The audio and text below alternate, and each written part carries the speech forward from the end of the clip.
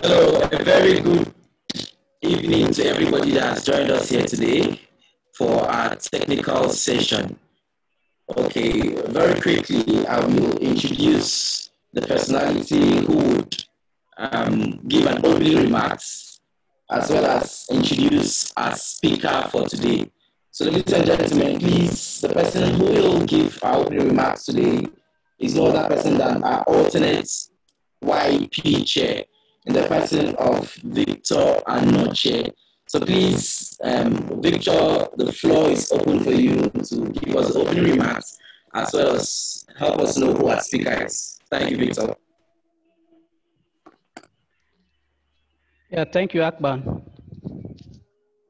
So first, let me apologize for starting this meeting late. So we are very sorry for starting late.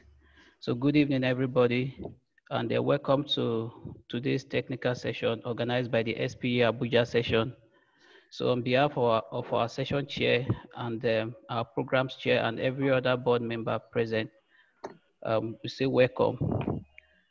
So before I introduce the speaker, we want us to ensure that we are sitting in a good position, free of hazard, okay, so that we can enjoy this session.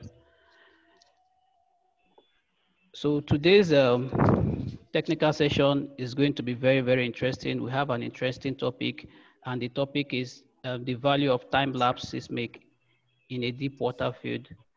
And we all know that currently the price of oil is low, and this has presented us an opportunity to take stock of our expenditure in deep water drilling and to identify areas of waste and reduce value obtained from oil production.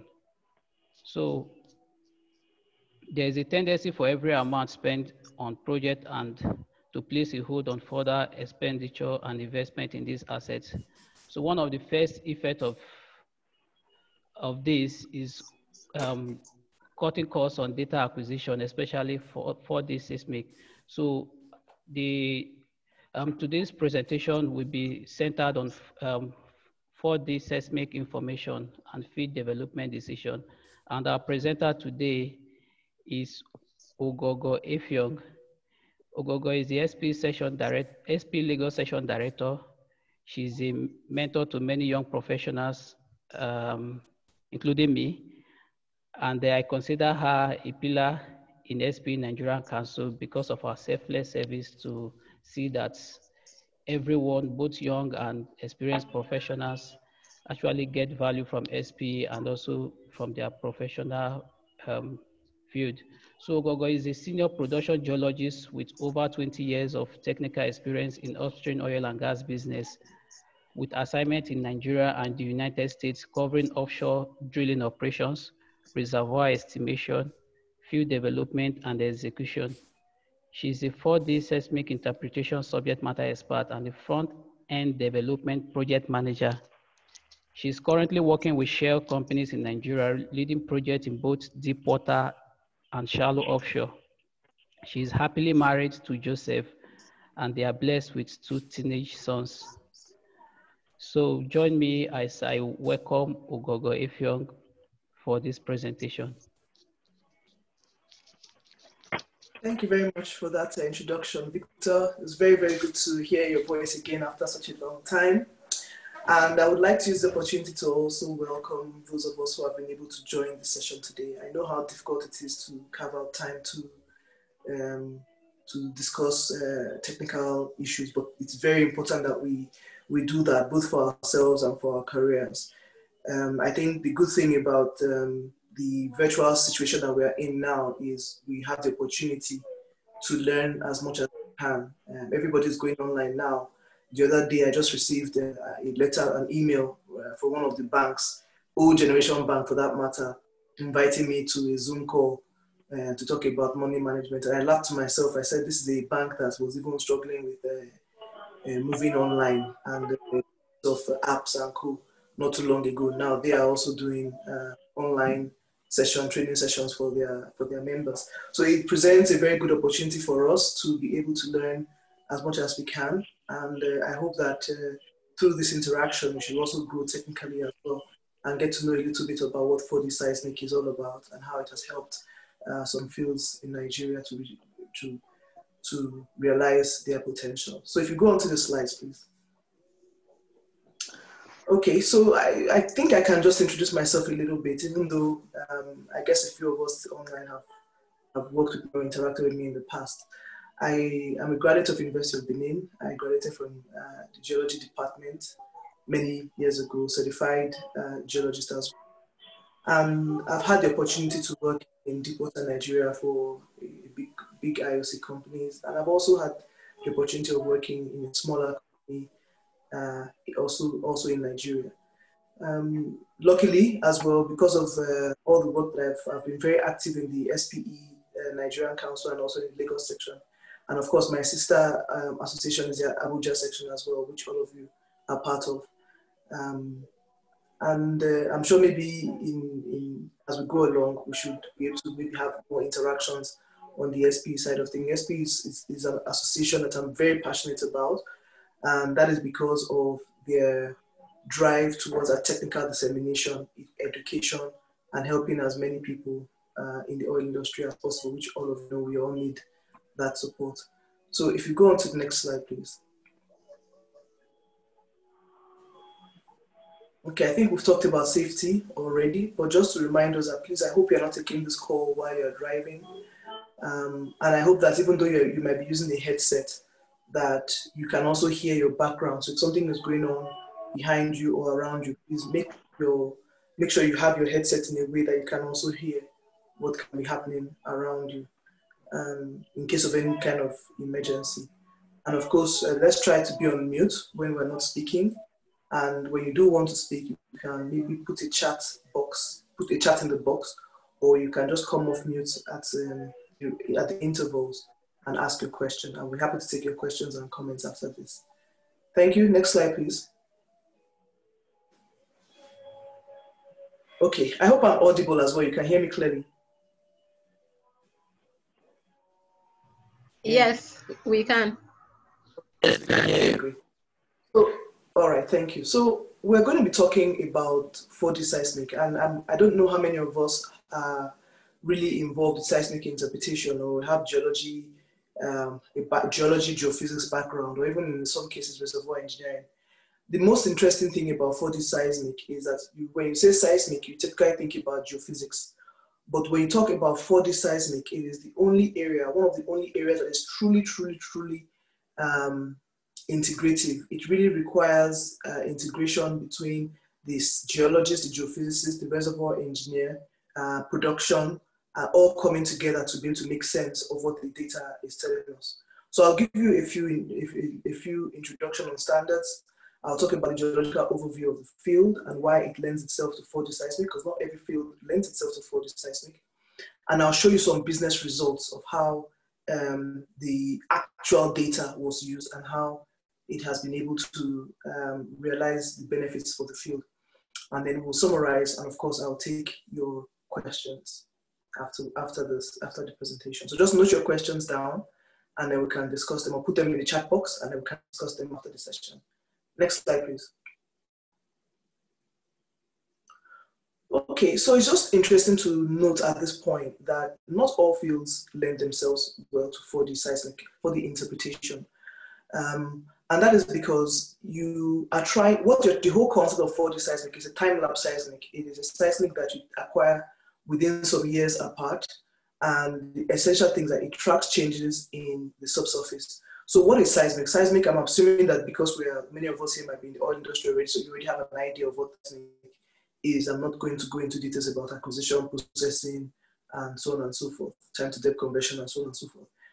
I will just say here that typically what is done is on the acoustic impedance of the data, right? 4D seismic is interpreted in hardening and softening, which is a hardening usually occurs when there's an acoustic increase of the reservoir. So essentially what it is you take a difference between your monitor data and your base seismic. So which is that you acquire data before production, that's your baseline. And then when you begin to produce your field, especially in fields that have water injection and in some cases maybe some gas injection. But then when you begin production with water injection especially, or any other kind of enhanced method, you then acquire another 3D seismic and then you do a difference between the two. Now, the whole point about that is that when you're especially when you're injecting water or gas or any other fluid into it, when you're changing the acoustic properties of a reservoir, the seismic character begins to change. In some cases, there's a reduction in the acoustic impedance of the reservoir. In some cases, there's an increase in acoustic impedance of the reservoir. Now, that change between the base and the monitor, and you can do as many as money allows you, I guess. That change between the base and the monitor is what is called the 4D, is what is called the time-lapse seismic. And that information, the difference between the two of them is called the 4D difference. And that gives us a lot of information as we mature our fields. So if you go on to the next slide, please. I'll just show some maps. So the field that I'm going to be talking about is in Deepwater, Nigeria. It's about 200 kilometers offshore. And the reservoirs are, of course, they are subsea. They are below below the ground level, below the seabed, several thousand feet below the seabed. And you can see the areas there that on the right panel there that shows us the depth scale of where the reservoirs are actually located.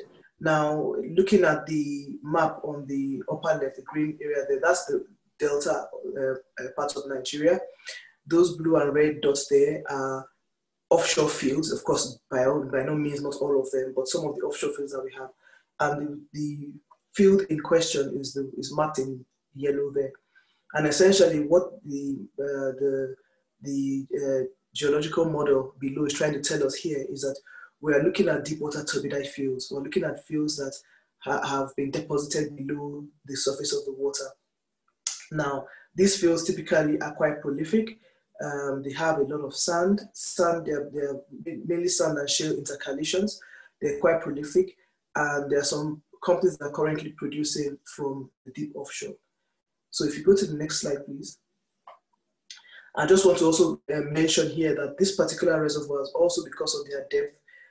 The pressure maintenance is not by natural aquifer. You always need to inject water into the reservoir in order to provide enough pressure to produce the wells at the high rates that they are to be produced. Now, that is, of course, the reason why for this seismic feasibility is always done, because you need to be able to be sure that for the seismic is feasible before you start expending a lot of money to acquire the data. Now, on the left-hand column there is a 3D seismic map, the left-handmost one with the bright colors there. Those warm colors you are seeing are the outline of the reservoir, where you have good sands that are hydrocarbon bearing. And then the panel below it there is the 3D seismic, pre-production seismic. Now, essentially, in the two maps in the middle there, where you have first monitor 4D and second monitor 4D, essentially what had happened was in the pre-production seismic was shot maybe in the year 2000, and this was before production took place. And then between 2005 to 2008, they had started, between 2000 and 2005, up to 2008, water injection had also begun in the field. So in the middle panel there, where you see those blue blotches, those are areas where water has replaced oil, which shows that the injection efficiency was quite high. The injected water was pushing oil into the optic producers. Now you can see some black lines there. I don't know if you can see them very clearly, but you can see some black lines there. And those black lines are the faulting in the field, while the white dashed lines you're also seeing there are late stage shale bearing channels that are also seen as things that create barriers to production. Now, what we are seeing here is that there is an increase, there's a change in the produced oil water contacts around the field. Now, the water injector wells are not injecting into the aquifer, they are injecting in the oil leg. So many times you find that where there used to be oil previously, there is now water, and then the optic producers have produced from the crest of the field. If you go on to the next slide, please.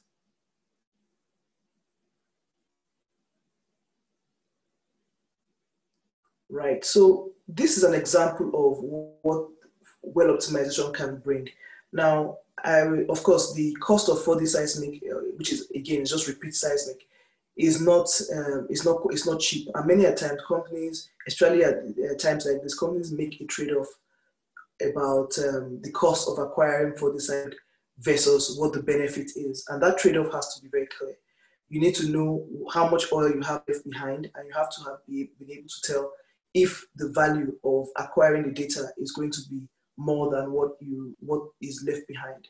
So in this case, I have just two examples here of where this particular field carried out some well optimization acquiring data. So they went ahead and acquired the data.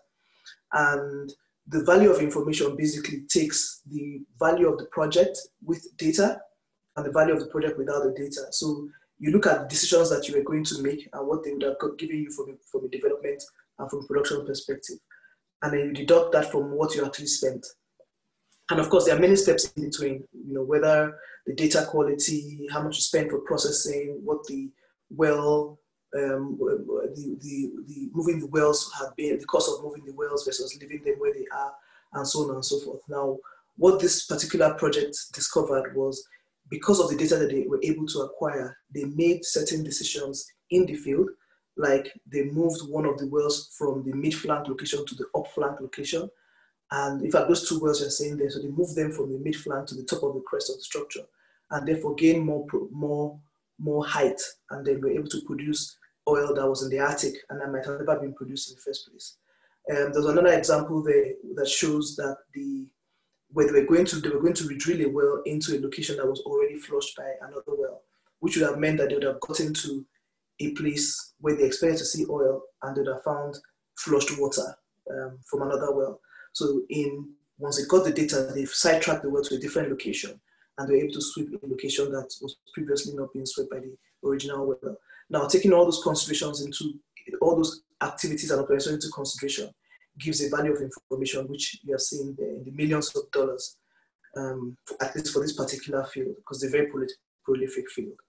So if you go on to the next slide, I have a few more examples of how the data has been used. So in reservoir containment, now again, in this particular field, there's sometimes when you may not have the response that you expect based on the acoustic properties that you know of your reservoir, and of course the well behavior, because every time you have to make a decision with your reservoirs, you always have to look at what the production is doing. Now in this particular case, the down deep well, I don't know if you can see it really clearly, it's a down deep well in blue. That well was showing like a localized pressure increase. And it wasn't clear that the paired producer in red there towards the north was receiving support.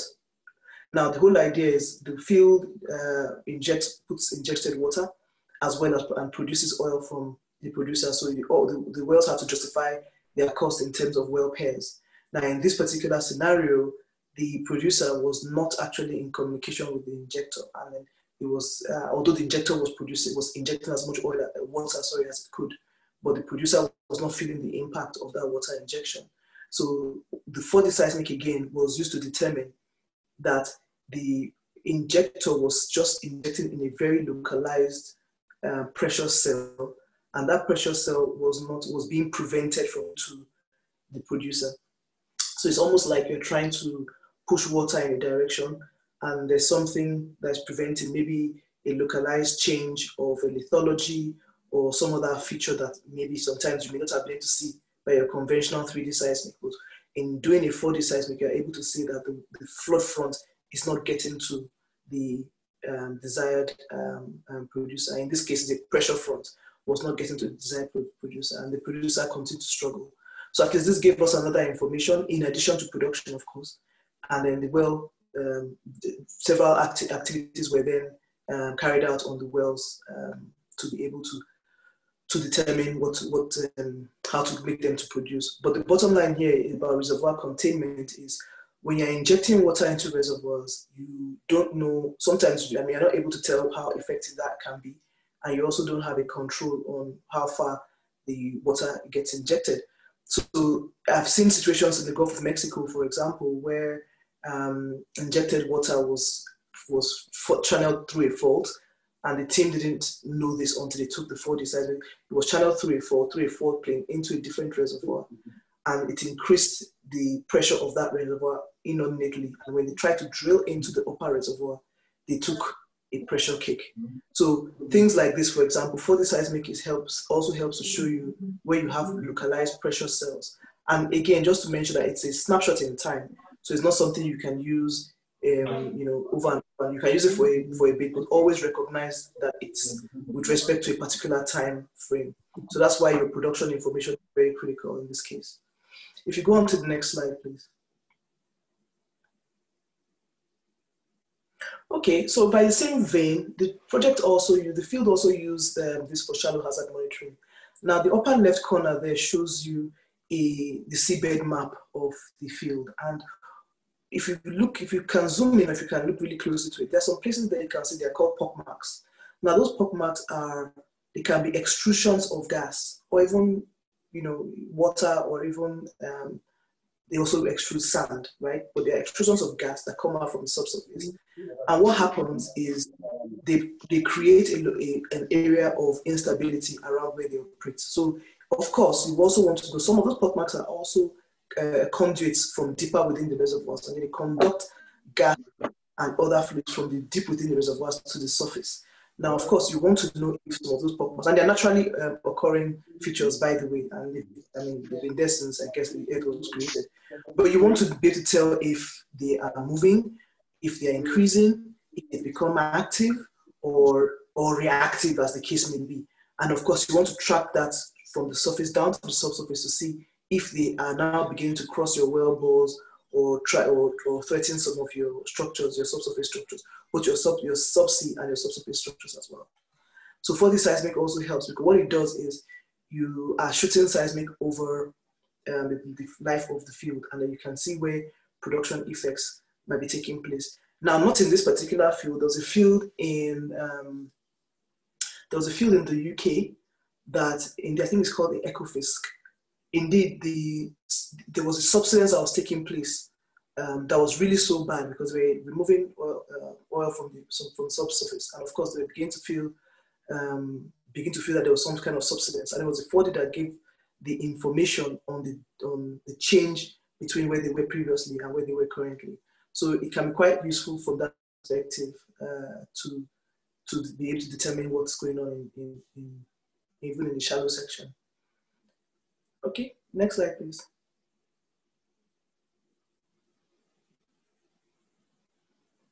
Okay, now this is another example of where the data was used, and this is when it was used for infill opportunities. Not only does it tell you where you have sweep, like the map on the right, for example, those blue areas outlined in the blue there, I didn't put the wells on that particular map, but had I done that, you would have seen that those areas are the areas that surround the water injectors. Now, obviously, if I'm going to drill new wells into a field of this kind, I would not be putting it in any of the areas that have shown that have been swept by water already. I'll be looking for areas that are still showing as being unswept. And those are the areas that have some kind of infill opportunities or left behind opportunities. And that's what really gives you the value of the information, because you're able to make these decisions based on data. Of course, you have your production data, but the production data, as you know, is always localized around the wellbore. But this gives you a more lateral data set. Albeit, yes, it has its own limitations, but at least you're able to get lateral field-wide information that tells you of the movement of fluids in the subsurface. Okay. So this is the second to last slide. I think if you go on, please, to the next one. I'm going to spend 1 or 2 minutes there to talk about the reservoir model updates for the closed loop and assisted history matching, and how the two of them come together. Okay, so I will start off with what you see there calls the pre-production static model. And essentially, what is done there is taking the pre-production seismic interpretation. So you've done your depth conversion, you've acquired the 3D data, you've done your seismic interpretation, you've done your depth modeling, you have you've created your property models. Maybe you have one or two wells, you've tied them to the well bore. You have a few more wells, you've tied them to the wells to your models, and then you've created a 3D geocellular model, right? Typically, you have your rock synthetics, you've got your wavelets are also there, and you've also got your horizons. Now, what then happens is you can then go a step further by extracting. So that's what they call the 3D closed loop, right? So within this whole assisted history matching 4D closed loop, there are other small iterative loops. Now, the first one is the 3D closed loop, where you first create a 3D geocellular model, and then you extract the synthetic seismic from it, and then you compare that with the model. So essentially what you're trying to do is saying, after you've taken in your seismic interpretation and then you've created a 3D static model from it, you want to then extract a seismic from it and compare that to your original input. So it's like a 3D loop kind of. So that is a very iterative process. And once you can get a good match between the two of them, the next thing is to then create an inversion of your net to gross model. Now there are different algorithms to create a net to gross model from 3D seismic, and that's the discussions for another day by our geophysicist colleagues. But essentially what then happens is from the 3D static models, you're able to create a net to gross model and a net sand model. Having done that, you match that again with your static, make sure that both what you expect from the static model and what you're getting from the inversion model, from the net to gross model, are also as similar as possible. There should be a match between the two of them. They shouldn't be chalk and cheese. And then once you've gotten a good match there, the next thing is to then merge that with your, again, 4D wavelet and your 4D seismic. In doing that, you are creating a 4D inversion. What that does is it then converts your net feet of hydrocarbons to net feet of water saturation. So at the point at which you are communicating with your reservoir engineer, you can then have a model that says that this is what you expect. The number of amount of feet of swept hydrocarbons that you have remaining in the reservoir is consistent with what the wells are saying. So you always have to have that handshake between the two, where both your production data and your saturation change, delta saturation change in saturation change in saturation model, your production data and your well data are all singing the same tunes. And it's really, really iterative. Sometimes it gets better towards the well bore, but as you go away from the well bore, the data seems to fall apart a little bit. So it's a very iterative process. And this is what I meant when I said that, for seismic is where you have production data, you have reservoir engineering, you have geophysics, and you have geology, all of them coming together to be able to really, really decipher what the data is telling.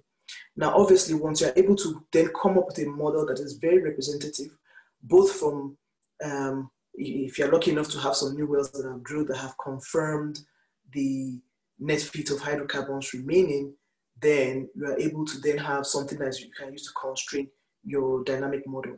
Now, typically what happens is you can use that's your assisted history match, because it's matched to the history of the reservoir, and the nearer you are to them, you are able to match your data with your history, then you can now use to predict. Now, of course, once in a while, you still do get surprises down the road, but for all intents and purposes, this is an iterative process that helps to really close the gap between your expectation and what you have and your model.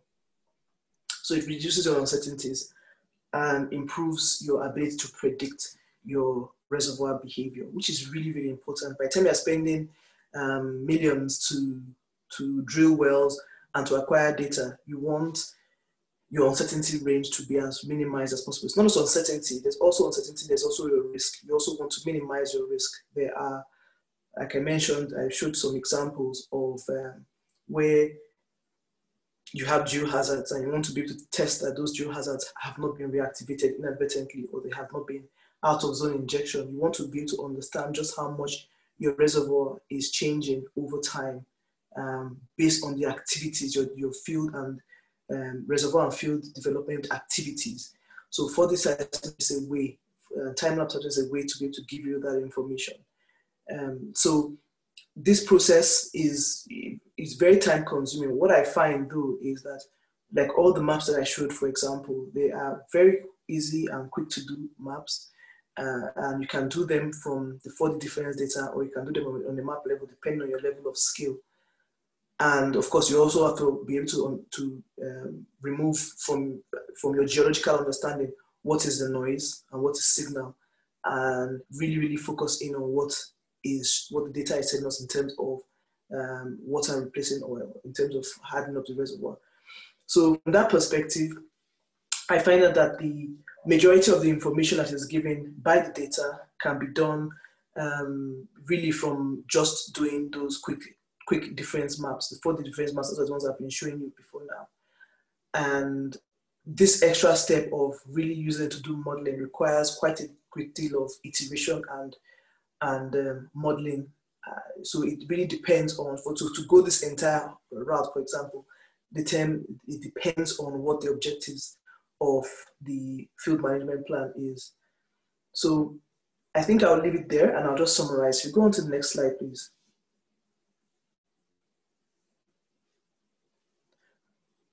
So what are the value drivers for? So value drivers are, what does it do? How has it been able to enhance our understanding? Now, from a value of information perspective, which is where the acquisition of data meets the economics of it all, which is value of information. From the value of information, at least for this particular field, we've been able to see that the investment has more than paid for itself, and there have been better field development decisions being made as a result of the data. The data has also been able to help this field to benefit from better producible volumes. Now, there are some trapped volumes, some bypass volumes, some attic volumes that the field would not have been able to see, but we're able to now see them and then to access them from using the data. Now, I also want to just put a caveat here that this is specific to this field. Not all fields are amenable to this kind of data. So of course, I'll just list some of the characteristics that would make your field to benefit from 4D seismic. Number one is it should have a good baseline seismic. And you are going to produce, if you are producing it in such a way that you are creating a change in your acoustic properties. Take, for example, you're injecting water, you're injecting gas, or you've produced for many years and expecting that maybe there might be some compaction. So what 4D does is that it tracks changes in your subsurface. So your reservoir type must be amenable to show those changes when you take your seismic data. So fields that are amplitude supported, for example, would be able to benefit from 4D data. So you would be able to look at it from that perspective. Not all fields are as blessed as we are in Nigeria, but some of them definitely have some sort of challenges. Another point there is about the model revalidation. Now, we all build models because we want to be able to calibrate how much hydrocarbons we have in our field. But then as production goes on, we're able to use this data to kind of get better forecasting, reduce your drilling uncertainties, and provide confidence in your field and reservoir management strategy. Because by the time the data comes out and confirms what your models have told you, then you know that your practices have been fit for purpose and you can continue with them at least in the near future. Now, there's another thing that comes about, which is fluid contacts. Now, in this particular field, there were some estimated fluid contacts. The fluid contacts were never really penetrated by wells, and you don't have the luxury of drilling wells willy-nilly to penetrate the oil-water contacts. But from the data, once the production started and injection also started, there were signs of movement around the water contact. So I mentioned to you that there was the produced oil-water contact and there was the original oil-water contact. And those two contacts became very visible once the 4D data was interpreted. So what that does, and what that did for this particular field, was to then give an area of interest that tells you where your reserves were sitting. So that was a very important step for them as well. So this was a big success. I think the field has gone on since this presentation was done. The field went ahead and acquired another vintage of data. So at some point in the future, maybe you'll be hearing a little bit about what that has been able to reveal. But I think suffice to say, I'll just round up by saying that it's one of those things where you really have to quantify for yourself and for your field, for your development, what it is that you want to achieve. And if this kind of data is going to be amenable. So there's the feasibility that needs to be done to determine if your field is going to be amenable to time-lapse seismic, because you have to be able to show, the subsurface has to be able to show those changes as they happen. And of course, part of the whole strategy is also determining how many of these data sets you're going to acquire throughout the field life. It's not cheap, so it's not something you can acquire every year. Or you can determine, instead of acquiring it field-wise, maybe you want to acquire, depending on your size of your reservoir, of course, you want to only acquire in areas that are giving you trouble spots. But what I find again is that strategy works. It's called the I4D, intelligent 4D. But what I find about those is because it's limited over small areas. It can be fit for purpose and it can be cheaper. But the truth is, the subsurface does not behave like that. There are many times you're producing something somewhere and the effect is being felt somewhere else. And if you don't acquire data across the entire field, then how do you know what is connected to what? So I've seen a bit of that in my experience as well. So it's definitely something that is recommended, especially at this time. And I'm happy to take any questions going forward now. Thank you.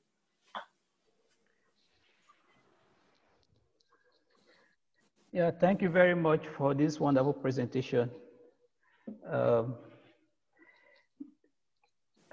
want to say this is very insightful, and I want to open the room for questions. So please, if you have questions, you can just drop your questions on the chat box.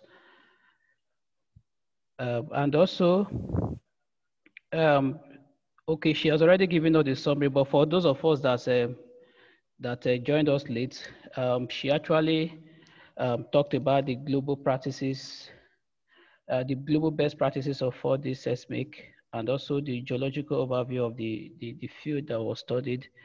She talked about the seismic acquisition history and how 4D seismic can be used for better field development. And one of the benefits is to reduce uncertainties and to minimize risk, like geohazard.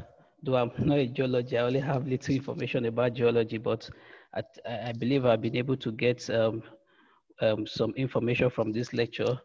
And I want to ask, please, let me ask my question first before I go to the chat box.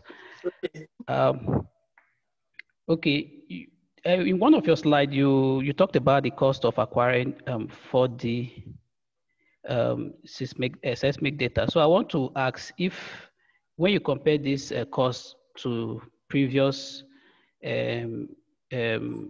seismic data, so what would you say? Do you say this is more expensive because you showed us two different costs there? And also, is there a disadvantage of using 4D? Okay, so I'll answer this. Your question, the cost that I gave there was not the cost, it was the value of the information. It was the value that was realized after taking into consideration the cost and then quantifying the benefits that were accrued. So we're saying that on top of the cost, yes, you took a cost, but you got some benefits. And when you do the two, the difference there is the value of the information. And that's what I showed on the screen. So depending on how much money was spent, and I don't remember the figures, to be very frank with you, but the amount of money that was spent, the slide that I showed that the project realized, I think 80 something and $100 and something million returns. So from that perspective, you really would say that depending on what was spent, I mean, even after taking into consideration the spend and then the time gap, and this was, I think that was 2012. Yeah, so that's VOI, value of information. So that's what I said. So that was, it is, yes, is the overall ultimate recovery gain, is the gain from the ultimate recovery by the decisions that were taken from the data. So you've taken the data already, you look at what you would have done if the cost was, and I'm talking about NPV, that's net present value. So it's not just the cost of the data, it contains a lot of other different things. And just to say here that 4D seismic is time-lapse seismic. So what it is that you take two different seismic volumes that were acquired some time apart after production has taken place. Production and water injection has taken place. They are acquired within the same acquisition parameters, and then the difference is made. That difference is what is called the 4D seismic. So think about it like you take a 3D, you take another 3D, you do a difference, and then that difference cube is what is called 4D seismic. So you asked the question here, I think you asked, you said, who benefits from 4D? You said, disadvantage. Yeah, I was asking okay, the disadvantage. Yes. Disadvantage is that it can be expensive. Now, if you don't do a proper feasibility to really scope whether it's going to be right, whether your reservoirs are amenable to, they would show the difference that you're looking for, then of course, it's a lot of money to spend and you may not see the results, which is not that the 4D is not good, it was that you did not do a proper scoping. It's almost like saying you build a house on a very beautiful house, for example, you built on a sand with by the beach where there's water and everything, and the house collapses. The house was good, but the fundamentals were bad. So if you don't scope out, if you don't understand the changes that are taking place within your reservoir, 4D is not a silver bullet. It's data. It tells you something, and how you use that information is what determines whether you're going to get a value for your money or not. There comes a time, so typically even in this field, the field has acquired about, I showed you about two of them, two different vintages of data. The field has acquired 3 different vintages of data, but there comes a time where even the project managers are going to ask themselves whether the remaining volumes are worth chasing with extra data. So there comes a time when you say, well, I've done I've checked the history, I've produced so and so much. Acquiring more data is not going to give you more oil. It may help you find where there's bypass oil, but by the time you do a quantification and determine, well, the bypass oil is so small that's not even going to pay for the data that you want to acquire, then it begs the question whether you need to acquire the data or not. So that's the disadvantage that I see from that perspective. Not something you can just do. You really have to do a lot of scoping prior to that. Okay, thank you very much. Yeah, we have another question here. Okay, but yeah, 2 questions. So one of them is, can marginal field benefit from 4D seismic? And how can they use it to improve their production? And another question here is, what's the difference between 3D and 4D seismic? Okay, so I'll start with the simpler one, which is what is the difference between 3D and 4D. 4D seismic is the difference between 2 3D seismics. So you take a baseline seismic, and then you produce your, after some time and you've produced your field, then you take another 3D seismic and then you do a difference between the 2 of them. And that's what gives you the 4D. So the result of that time gap is what gives you the 4D. So, but you need 2 3D seismics that were acquired with exactly the same acquisition parameters to be able to give you a 4D. So that's the way, in a nutshell, that's what it is. So when you talk about marginal fields, I would say marginal fields, like any other field, have to determine where they need to spend money. If the field is already marginal, which means that the volumes are already small, then the question is whether you want to acquire it in, and there are many ways of acquiring. By the way, this discussion is about 3D seismic time lapse. There are other ways of acquiring the same seismic, which is, there's one called distributed acoustic sensing. It's through a fiber optic cable within the wellbore, and then you can just like acquire your VSP. I don't know if there are geophysicists amongst us here, but you can put it as a fiber optic cable within your wellbore, and that can also help you to take data over the time. And the differences between in snapshots between those is what gives it 4D.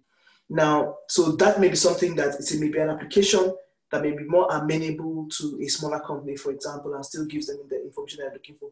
This is really new information. It's really new technology, though. I think it's maybe the last 5 years or so. So I think it's getting better, because the problem that they had initially was the amount of noise that was also acquired, that was also seen around the wellbore, and the image, getting the image out and so on. But I think in the last few years or so, that technology has really been improved. So in terms of marginal fields, it's really a cash flow discussion. I mean, how much are you willing to spend for extra data? And this goes for any kind of data, well data, core data, 4D seismic data, actual seismic data, and so on and so forth.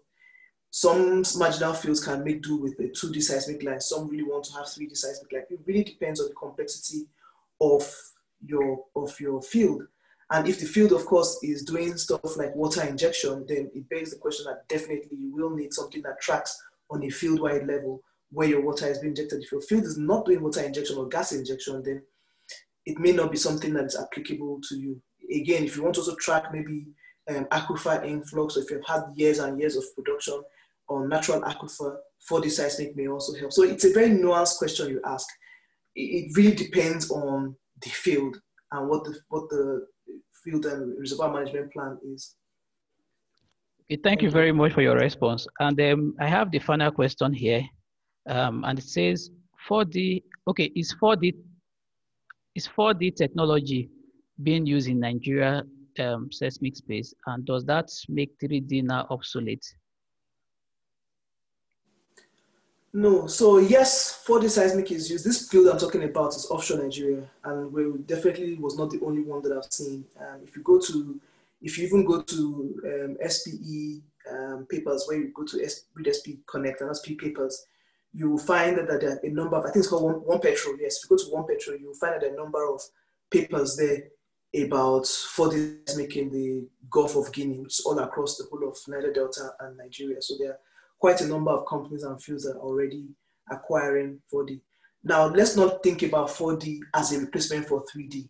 Each of them have their own place and position in the grand scheme of things. It's not a replacement. To get a 4D, you must acquire a 3D anyway. So it's not like, so you have to acquire a 3D and then do a difference to get a 4D. In fact, you have to acquire 2 3Ds to be able to get a 4D. That's what it is. It's a difference. It's a 4D difference, a time lapse. So it's not here to replace. It has its own place. It tells you something about the data. You can acquire seismic in 1 year and acquire another seismic 10 years later. And that is not a 4D, actually, because they're both acquired with different acquisition parameters. It's not a 4D. It's just 2 different seismic volumes. If you want to acquire a 4D, there are certain steps, and that's why I talked about feasibility. There are certain steps that need to have been in place before the base and the monitor are actually shot. Because you need to be able to do them, to have them exactly alike. So when you do a difference, you know what has changed in your reservoir. And it's that change that your 4D is trying to tell you. So it's not a replacement. It's just, a different way of looking at the data, if I can say it that way. So it's not, like I mentioned, it's not a silver bullet. It doesn't cure everything.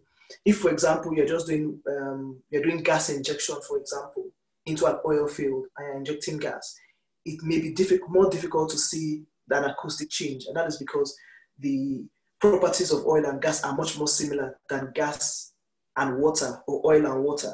So when you're injecting water, the change in acoustic properties is a lot more dramatic than when it is that you're injecting gas, for example. So there are many things that go into the feasibility and the applicability of 4D within a field. So I'll leave it there for now. Okay, thank you.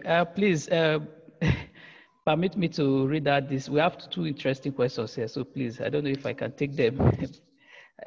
Sure. Okay, the first one here is, the first one says, it says, say we permanently install geophones on the seabed, would that reduce the cost of acquiring 4D over the long term? I'll take that one, and the answer is yes. So, in fact, there was a field that I studied some time ago that had permanent reservoir monitoring. So they put the geophones on the field. And that person, whoever is asking that question, is a geophysicist. And brilliant question, by the way. So what people do is that they put the geophones on the seabed, or sometimes it's a permanent reservoir monitoring system, PRM. They put them on the seabed. And whenever you need it, you acquire the data, the boats, and this is an offshore, both of the fields, funnily, were offshore fields. And the reason they wanted them permanently on the seabed was because that whole cost of mobilizing and demobilizing of vessels to come and acquire the data with the geophones and hydrophones and so on, so we're taking it where it was really expensive.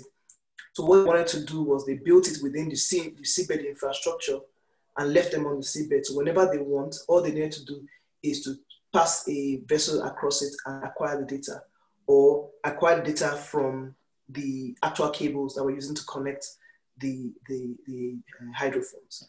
So essentially, it's done. There was a very interesting one that I saw as well, of permanent reservoir monitoring, where they put the phones on the floor, on the seabed, and then they activate them and then they float them up to the surface. When they finish acquiring data, they float them up to the surface and just gather them with nets. So the technology is really changing and it's really evolving, and it does reduce costs, but it's still not cheap.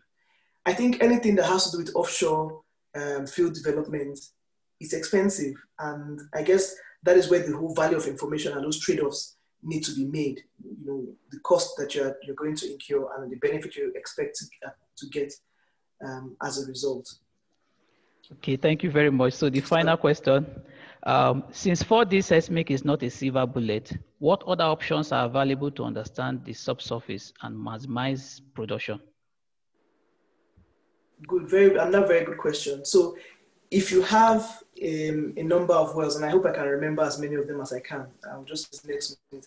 If you've got a number of wells, there are different ways. You can have interference tests, you can put tracers, you can have tracer analysis, seismic, I've talked about seismic already, and so on. So there are many other ways of getting to understand what's going on in the subsurface.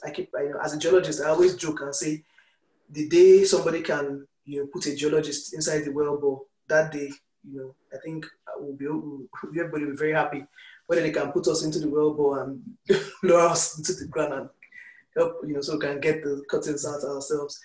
But everything else, apart from that, is just by inference. It's by inference from wells, it's by inference from seismic, it's by inference from sometimes even magnetic data or radiographic data and so on and so forth. There are many different ways of trying to understand, but they all give you a piece of the information and they all give you data. So how you interpret the data and what you do about it is what determines how effective that mode of data acquisition has been. So I'll just leave it there for now. And I would just like to say thank you to everyone who attended and for all your fantastic questions, very thought-provoking questions. I hope I answered them and I hope I did justice to the topic as well. Well, thank you very much. Personally, I enjoyed the session and I've really learned a lot from this. So I want to say thank you for this. And also, okay, I think I will I will call up on our session programs chair to give the vote of thanks and to wrap it up. Please, Madam Amina, I don't know if you're there.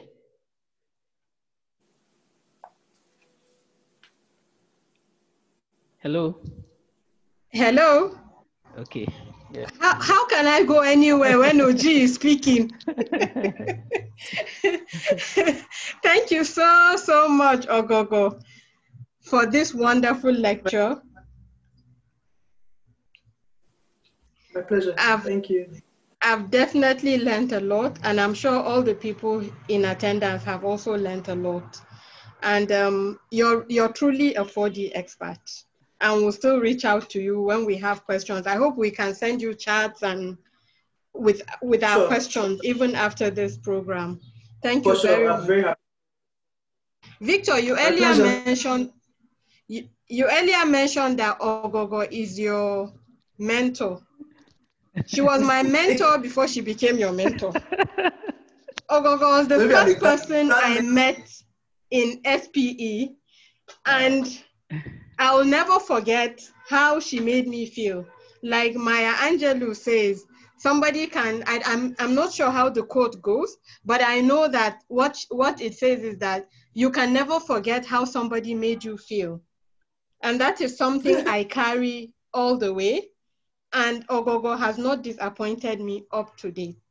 Thank you so much. And thank you for the very good lecture. And we're still going to call you again. You're part of Abuja section now, since you're a director now. So you're not too busy for us now. Please keep Lagos section in one side and come and face Abuja section. Thank you very much. I think they're here. They're listening to you. Some of my people are here. They're listening to you. I know. That's why I'm saying it, is to prepare them to let you off. Thank you very much. Othman, for all your support. You're always on our programs. Thank you very much. Rekia, thank you. Rume, thank you. Sadiq, everybody, thank you for coming. And all the Lagos section people that have completed. We are brothers and sisters. Oh, thank you very much. Look forward to another program. And we have two actually coming up in October. We have our Independence Day program. So I hope that you guys will make time to join us. Thank you very much, Oghogho, again. Thank you. Thanks, everyone. Have a pleasant weekend. The section chair sends his regrets. He couldn't make it here. He had some other office exigencies, but he truly sends his apologies. Thank you very much, everyone, for making out time. Thank you. Thank you. Thank you.